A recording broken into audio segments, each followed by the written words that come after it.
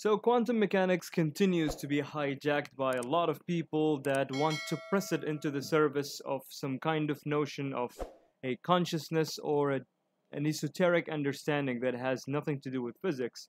And this is actually a problem that I want to clarify today. And one of the things that keeps getting hijacked by this kind of narrative is Heisenberg's uncertainty principle and also what is called the observer effect. Because of that, today I decided to actually explain what these concepts means. What is Heisenberg's uncertainty principle? What is it all about? And how does it relate to the observer effect? Now, the uncertainty principle is actually simplicity itself in what it says. It's basically a trade-off of how much you know about a moving particle.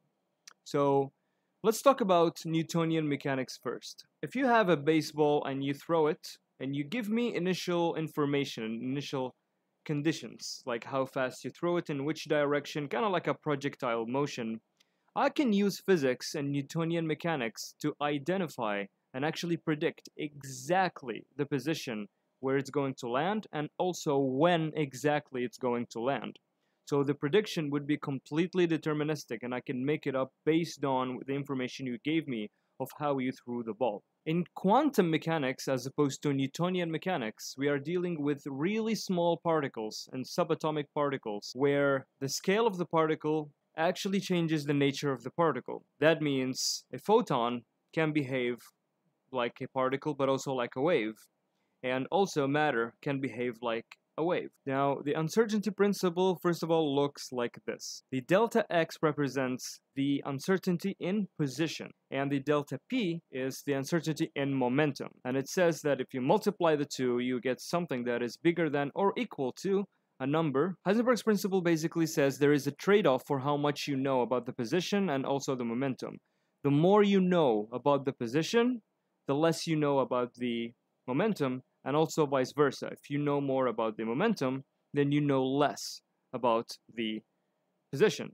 The idea here being this number is not zero. It is actually more than zero. So if you increase the uncertainty, which means you know less about the position, this number has to change to maintain this relationship because it is greater than or equal to a very specific number and a constant, and this cannot change.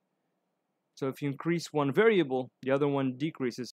In other words, the more certain you are about the position of an object, the less certain you are about its momentum, and vice versa. The more your certainty increases about the momentum of the object, the less certain you are about its position, the less you know.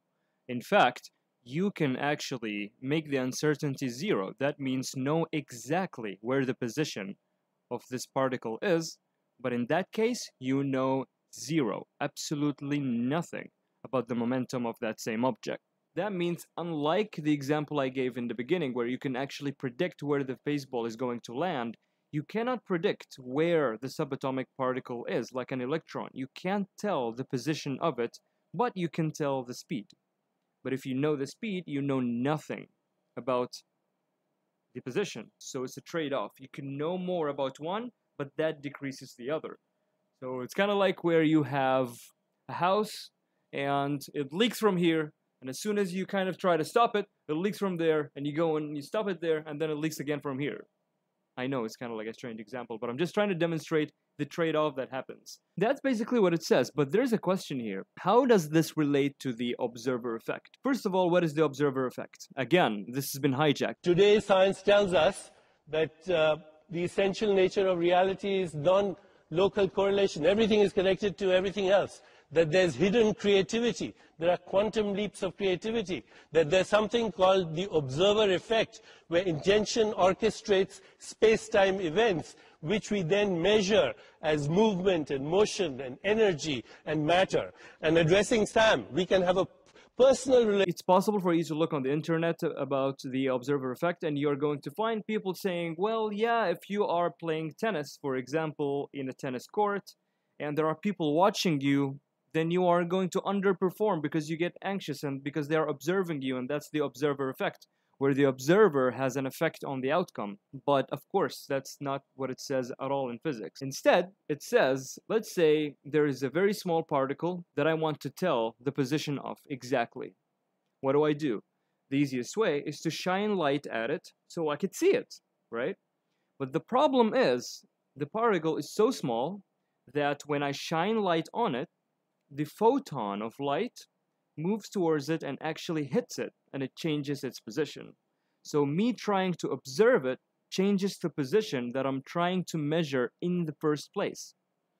And I shine the light again, and then the photon of light kicks it, and it changes its position again. I want to make it clear that the observer effect, where the act of looking at an object through light, photons, changes its position, is not the uncertainty principle. There is a relationship between them, but it's not what the uncertainty principle says. Unfortunately, I've seen explanations of physics from people that know physics that explain it this way, but that's not the uncertainty principle.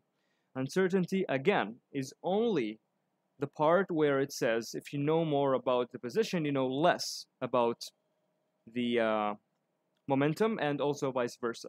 So please keep that in mind, and also post questions if you don't understand anything that I said here in the comments, because I will get to them, and maybe in a different video, because I'm also going to talk about the observer effect with more details in relation to the Max Planck initial statement of light coming in a quanta of light. And if you enjoyed this video, like, comment, blah blah blah blah, subscribe.